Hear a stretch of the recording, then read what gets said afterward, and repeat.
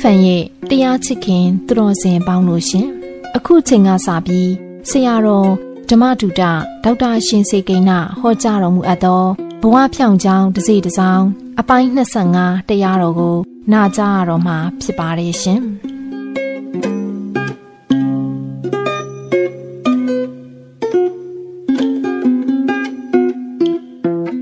ဘဝဖြောင့်ကြောင်းတစ်စိတစ်စောင်းလို့ပြောလာခဲ့တဲ့အပိုင်းတွေမှာဘုံဘုံရဲ့ဘဝတွေ့ရကြုံရတာလေးတွေကိုအသိဉာဏ်လေးတွေနဲ့ကလေးအရွယ်တစ်ချက်တစ်စိတစ်စောင်းပြန်ကြည့်ခဲ့တယ်အမှန်ကအသိဉာဏ်ဆိုတာသိပြီးမေယိုးထုံးစံမရှိပါဘူးသိပြီးမေယိုးထုံးစံမရှိပါဘူးအဲ့ဒီအသိဉာဏ်ကိုအမိပြုပြီးတော့လည်းပဲ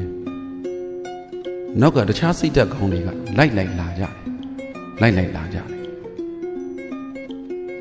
ဘုံမတို့အတွေ့အကြုံပေါ့လေအတွေ့အကြုံဆိုတာက9တန်း6တန်း9တန်း10တန်း9တန်း10တန်းဒီရွယ်အကြောင်းလေးတွေပြောလာတော့ဒီရွယ်မှာမိဘအရင်မှာနေနေရတာမိဘနဲ့ဆက်ဆက်တဲ့အတွေ့အကြုံတွေခံစားမှုတွေဒီဆွေမျိုးအတိုင်းဝိုင်းနဲ့ဆက်ဆက်နေရတော့ဒီဆွေမျိုးအတိုင်းနဲ့ဆက်ဆက်တဲ့အတွေ့အကြုံတွေခံစားမှုတွေကျောင်းပညာသင်နေတဲ့ခါမှာကျောင်းပညာနဲ့ပတ်သက်ပြီးတော့အတွေ့အကြုံတွေခံစားမှုတွေရှိတာပါဘုံမှရှိတာမဟုတ်ပါဘူးဒီရွယ်ရောက်လာရင်ဒီလိုဖြတ်တန်းလာရင်ဒီလိုအတွေ့အကြုံခံစားမှုတွေကတော့ရှိကြတာမမရလေးရှိပြီးတော့မမေ့တဲ့အသိဉာဏ်လေးတွေနဲ့မိမိတို့ကနားလည်လာရင်တော့ကောင်းတာဘုံမတို့ဒါကတော့9တန်းအရွယ်မှာ10တန်းအရွယ်မှာ9တန်းအရွယ်မှာလို့အဲ့လိုပြောလို့ရတဲ့နှစ်နဲ့ပိုင်းပြီးပြောလို့ရတဲ့အချက်မဟုတ်ပြီးကြတဲ့ဒီဇင်ဘာလကဘုံမတို့ခမဲတော်ကြီးဆုံးပါသွားခမဲတော်ကြီးရဲ့ဇာပနမှာခမဲတော်ကြီးရဲ့အတုပါမှာဘုံကိုယ်တိုင်မဲ့တရဏဂုံသီလပြီးတရားဟောမေတော်ကြီးတုန်းကလည်းတလို့ပါမေတော်ကြီးတုန်းကလည်းခမဲတော်ကြီးကိစ္စတုန်းကညီကောင်မောင်နှမတွေရှိမှရှိနေတဲ့ဆွေမျိုးသားချင်းတွေလည်းအများကြီးတပည့်တပန်းဆရာသမားတွေကလည်းအများကြီးအဲ့ဒီမှာပြောပေးလိုက်တာပါဘုံတို့အဖေပေါ့ခမဲတော်ကြီးလို့ပြောမယ်အစားအဖေလို့ပြောရမှာပေါ့ဒီအဖေနဲ့တွေ့ခဲ့ကြုံခဲ့ရတဲ့အတွက်ကြောင့်ကိုယ့်ဘဝကိုကိုယ်တစ်စီတစ်စောင်းကြည့်မိသိမိလို့လောကကြီးကိုလည်းကြည့်မိသိမိဘုံတို့အဖေငယ်ရွယ်စဉ်တုန်းကတကြီးသားလို့ပြောရမှာပေါ့လေအဲ့လိုကိုင်းနေရနဲ့အဲ့လိုနေခဲ့ကြအိမ်အောင်ကြပြီးပြန်တော့လေလုပ်ငန်းကိုင်ငန်းကကောင်းဘုံတို့4တန်း5တန်းလောက်ထိကဘန်ကောက်လူကြီးတရွှမ်းနဲ့နေတာပေါ့ကောစမက်တစ်ဘူးကြီးရက်စက်ကူဘူးလေးလှည့်လိုက်ရင်အဲ့ဒါကြီးကထွက်အဲ့ဒါကြီးကောင်းတပြောင်ပြောင်တုပ်ပြီးတော့နေခဲ့တာ9တန်း6တန်းလောက်ရောက်လာတော့စီးပွားရေးကပြက်သွားဆုံးသွားတော်နွမ်းပါလာအဲ့ဒီမှာအဖေအကြောင်းကိုပြောတော့အဲ့ဒါလေးထည့်ပြောအဖေလက်သမားလုပ်လက်သမားပညာလည်းတတ်တယ်ဆေးလည်းတုတ်တယ်ဆေးတုတ်ပညာလည်းတတ်တယ်တကယ်ဆေးတုတ်ဆရာကြီးပဲတားတဲ့သမီးတွေလည်းသူ့အမွေပေးတာပညာလည်းတတ်တယ်လက်သမားလည်းတတ်တယ်ပညာလည်းတတ်တယ်ဆေးတုတ်လည်းတတ်တယ်စောက်ဥလုပ်ငန်းတွေအကုန်တတ်တယ်တခြားလုပ်ငန်းသူကျွမ်းကျင်တာတွေလည်းရှိပါတယ်အများကြီးတခါတည်းလက်သမားပညာဆေးတုတ်ဆိုတာကလုပ်ငန်းရှိမှရှိတာမရှိရင်ဘာလုပ်လဲဆိုတော့အိမ်သားချင်းတူးเสียရှိတယ်လိုက်တူးတာသစ်ပင်ဖြတ်เสียရှိရင်ဖြတ်တာဆေးတုပ်ရတဲ့ဆေးတုပ်เสียကြီးပဲဒီသားတွေသမီးတွေအများကြီးရှိဒီမိသားစုကိုရှာကျွေးတာဆေးတုပ်မရှိတော့တချို့အသားကြောင်းကြီးတွေရင်နံကြီးတုပ်ငါလေရင်နံကြီးတုပ်ရဘုံတို့မှာအဲ့ဒါလို့အဖေကမိသားစုကိုရှာကျွေးတော့ဘုံတို့အနေနဲ့ကလည်းအရွယ်လေးရောက်လာပြီ 8 တန်း 9 တန်း 10 တန်းအရွယ်ရောက်လာအလုပ်ဝိုင်းကူလောက်တာအဖေလည်းသမားလုပ်ရင်ကိုလည်းလွှာဆွဲလိုက်တာအဖေပြန်လုပ်ရင်ကိုလည်းတန်လိုက်ကင်လိုက်တာအုတ်တွေသေးပြီးအဖေဆေးတုပ်လုပ်ရင်ကိုလည်းဆေးတုပ်တန်ယူပြီးဆေးတုပ်တော့တာအဖေအိမ်သားတွင်တူးသွားပြီးဆိုကိုကပေါက်တူးထမ်းပြီးနောက်ကလိုက်တာအကုန်လိုက်လုပ်တာအကုန်လိုက်လုပ်တာအဖေဆိုတာမိသားစုရဲ့ဦးစီးကောင်းဆောင်ဖြစ်တော့ဒီမိသားစုရဲ့စားရေးတောက်ရေးဝိုးရေးနေရေးထိုင်ရေးအကုန်သူပဲစီမံတာသူပဲလုပ်ရတာတို့အဖေမှမဟုတ်ဘူးတို့အမေမှမဟုတ်ဘူးဘသူအဖေဖြစ်ဖြစ်ဘသူအမေဖြစ်ဖြစ်ကိုမိသားစုစီးပွားရေးတော့ကိုဆောင်ရွက်ကြတာဒီပဲလက်ခံတဲ့အဖေကလက်ခံတယ်သားသမီးကိုလည်းပညာသင်ပေးတာပါတော့လက်ခံဘုံဘုံတို့ဆေးသုတ်ပညာကိုအဓိကဆိုရင်အင်ဂျင်နီယာဖြစ်တဲ့အထိဒါဒီပညာတွေကဒီလိုပဲလောက်ကင်စားတောက်လာတာဘလောက်ထိများအဖေအမေကြောင့်လည်းနောက်ကြုံရင်ပြုတ်ပြီးမှာပေါ့လေအခုအဖေပေါ့သားသမီးတွေအတွက်ဆိုအလောက်ကင်ရှားပါလို့မရှိဘူးဆိုပါလို့ငမြားတန်တစ်ချောင်းယူသွားတယ်ဘုံမနိုအိမ်ရဲ့တောင်ဘက်ဘေးကကင်းမော်ဆိုတဲ့စီဒီဝါကောင်တော်တယ်လင်းဆိုရင်တော်တယ်လင်းဆိုရင်မြစ်ကတင်ပြူလို့ခင်းနေပြန်လိုင်းလေးငြိမ်နေတဲ့အချိန်အဲ့ဒီကင်းမော်ကိုငါးတွေကဆန်တက်လာအဲ့ဒါလေးတွေဘယ်လိုနားလည်အောင်ပြောငါးများတယ်ပြောရမှာပေါ့ငါးများတယ်ဆိုတာတဲ့ငါသွဲရိုက်တယ်လို့ပြောရင်ပို့ငါးများတာတစ်ချောင်းနဲ့များတာငါသွဲရိုက်တယ်ဆိုတာကငါးများတန်လေးကိုအများကြီးပဲအချောင်း20အစိလောက်ရှိတယ်အချီငါးများကျိုးကအရှိအဲ့ဒီမှာကြက်တောင်လေးတွေတက်ထားတယ်တခါလေငါးကောင်သေးသေးလေးတွေတက်ထားအဲ့ဒါတွေကိုသူလှဲ့တာလေသူတို့သဘောကျတဲ့ဆိုလို့လှတပတ်တာရှိတာအဲ့ဒါလေးတွေလှဲ့လို့ချင်းတက်လာတဲ့ငါးတွေအဲ့ဒါကိုဟတ်တော့အဲ့ဒါလေးတွေကိုမိတယ်တကောင်ကောင်မိနေလဲလှဲ့ရန်မိသွားလို့ချင်းပြန်ဖတ်အဲ့လိုလဲငါးဖန်ချွေခဲ့တယ်နောက်ပြီးတော့တငါသေးတော့မဟုတ်ဘူးတငါသေးတော့မဟုတ်တငါသေးမျိုးရိုးလည်းမဟုတ်ဒီကအမျိုးကုန်ရှိတာပဲစီးပွားရေးပြက်တဲ့အခါကျတော့ကိုသားသမီးကိုအဲ့လိုရှာကျွေးစားတာဘုံဘုံပြောပြပါတယ်အဖေရဲ့ကိစ္စအဖေရဲ့ဇာပနာအဖေရဲ့အတုပါအေးလို့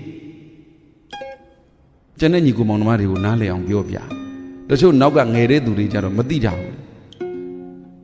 အဖေဆေးတုတ်သွားဒိုးလိုက်တယ်အဖေလက်ခံတယ်အဖေရင်နံကြီးတုတ်သွားဒိုးလိုက်တယ်လက်ခံတယ်အဖေအိမ်သားချင်းတူသွားဒိုးလိုက်တယ်လက်ခံတယ်အဖေလက်သမားလှုပ်သွားဒိုးလိုက်တယ်လက်ခံတယ်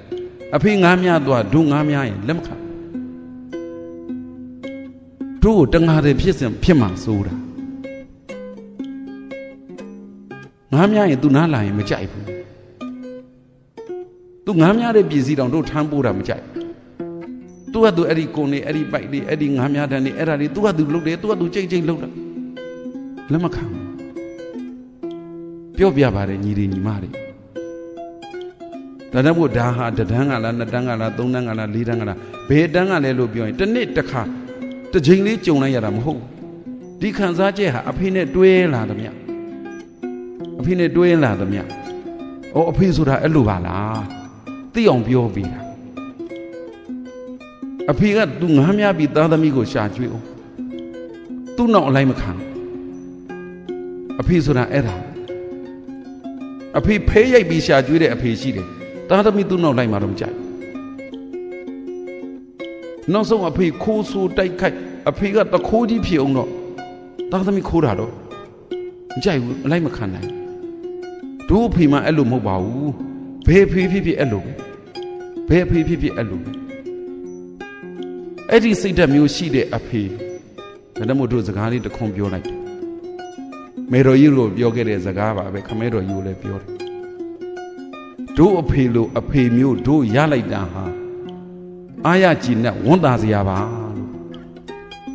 တို့အမေလိုအမေမျိုးတို့ရလိုက်တာဟာအားရဝန်တာကြည်နဲ့စရာပါတို့အင်ဂျင်နီယာဖြစ်တဲ့စီးပွားရေးအခြေအနေပြန်ကောင်းလာတယ်တို့ဖေဘဲငားများတော့မှာတော့သူသိတာပေါ့ငားများတာကြီးမကောင်းတာငားဖမ်းတာကြီးမကောင်းလူမြင်သူမြင်လည်းမကောင်းဘူးလူကြားလို့လည်းမကောင်းဘူးလုပ်ရကြီးလည်းကောင်းမှမကောင်းဘာအတွက်လုပ်နေရတာလဲအဖေရဲ့မေတ္တာဆိုတာကြီးကိုပြောရမလား အဖေရဲ့ချစ်တာဆိုတာကြီးကိုပြောရမလားအဖေရဲ့အိမ်အောင်ဦးစီးတာဝန်ကြီးမှုကြီးကိုပြောရမလားတာဝန်ကြီးမှုဆိုတာတဲ့တာဝန်ယူတတ်တဲ့စိတ်ကိုပဲပြောရမလားပြောကြည့်ရင်မကုန်နိုင်ပါဘူးအဲ့ဒါဖုံဖုံရဲ့ဘဝတစ်စီတစ်စောင်းမှာအဖေအကြောင်းလေးကိုပြောပြတာလက်မခံအဖေလက်မခံအလုတ်လိုက်လောက်တာတမန်အာဇီဝလို့ခေါ်တဲ့အလုတ်လိုက်လောက်တာကိုဒုဒုပေါင်းပဲလို့အဲ့ဒါကြတော့သင်ပေးလိုက်တာပြောပေးလိုက်တာဒီလိုလောက်ဒီလိုကိုင်းဒီလိုဖြတ်ဒီလိုတိုင်းဒီလိုဆောက်ဒီလိုဆက်ဆံအိုးခရီးစီတွင်းကြအကုန်သင်ပေးဟိုငားများတဲ့အလုတ်ကြတော့လာအကြည့်တော့မခံငားများတန်လေးတွေသိမ့်ပေးဖို့ဆိုတာတော့လက်မခံအဲ့လိုမျိုးပါအဲ့ဒါကိုကြည်သောအားဖြင့်အဖေကိုသားရသမီးတွေနားလည်ပေးဖို့ကောင်းတာပေါ့အိမ်တိုင်းကအဖေကိုအိမ်တိုင်းကသားရသမီးတွေကနားလည်ပေးဖို့ကောင်းတာပေါ့သူဘယ်လုပ်ချင်ရှာမလဲတို့အင်ဂျင်နီယာဖြစ်တော့မလုပ်ဘူးလေသူလည်းဥပုပ်တွေစောင့်လာတယ်သူလည်းကြောင်းကံသွားတယ်သူလည်းတရားတွေအားထုတ်တယ်ဘဝဘေးအခြေအနေရဖြစ်နေကြတဲ့ဟာလေ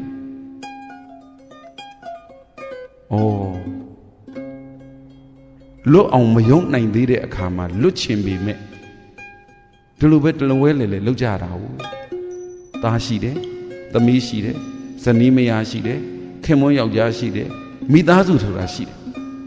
ဆွေမျိုးသားချင်းဆိုတာရှိတယ်အဲ့ဒါလေးကိုများမြင်တတ်သွားရင်ဒီအဖေကိုကိုယ်စိတ်ကပြစ်မှားနေလို့ကိုယ့်ဘဝကြီးကိုယ်ကောက်နေတဲ့သားတွေသမီးတွေတပုတ်ကြီးအမေကိုပြစ်မှားနေလို့ဘောအာကြီးကိုယ်ကောက်နေတဲ့သားတွေသမီးတွေတပုတ်အဖေကိုမြင်ပေးပါဒါအဖေအကြောင်းပဲရှိသေးတယ်အမေအကြောင်းလည်းပြောလို့မကုန်အဖေအကြောင်းလည်းပြောလို့မကုန်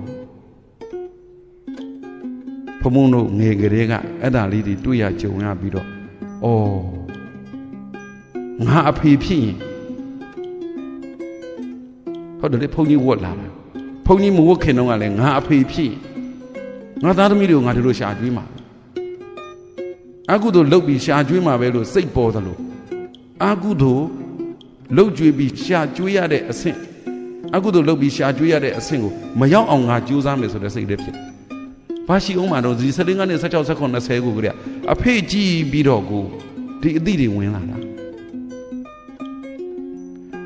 လူတိုင်းမေးကြည့်ပါနော်သားသမီးတွေဒီလိုနေနိုင်ထိုင်နိုင်နေဆိုတာအဲ့ဒီအဖေတွေအမေတွေကြောင့်သားသမီးတွေလက်မွေးမီးမလောင်ခြေမွေးမီးမလောင်နေနိုင်နေဆိုတာအဖေအမေမဟုတ်ရင်အဖိုးဖွားမမဟုတ်ရင်ဘိုးဘေးပြီဘလောက်ကုံယုံခဲ့ရတယ်လေ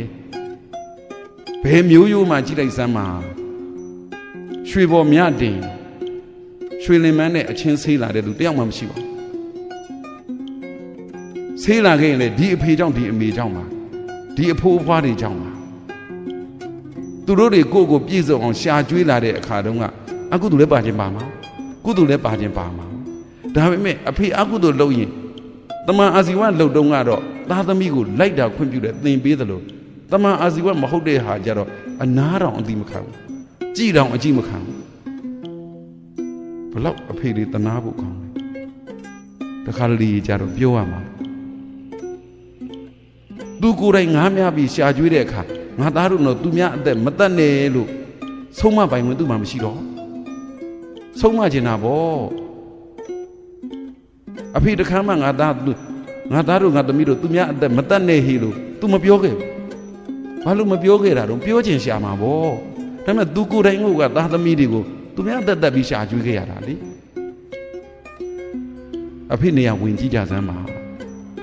အဓိကပြောချင်တာကတော့အဖေကိုများစိတ်ထဲကကိုယ်ကောက်လို့ကိုယ်ဘဝကြီးကောက်နေကြသလားအမေကိုများစိတ်ထဲကကိုယ်ကောက်လို့ကိုယ်ဘဝကြီးကိုယ်ကောက်နေကြသလားအဲ့ဒါဆိုရင်တော့ဒီအတိလေးဝင်ပြီးတော့အဖေကိုနားလည်ပေးပါ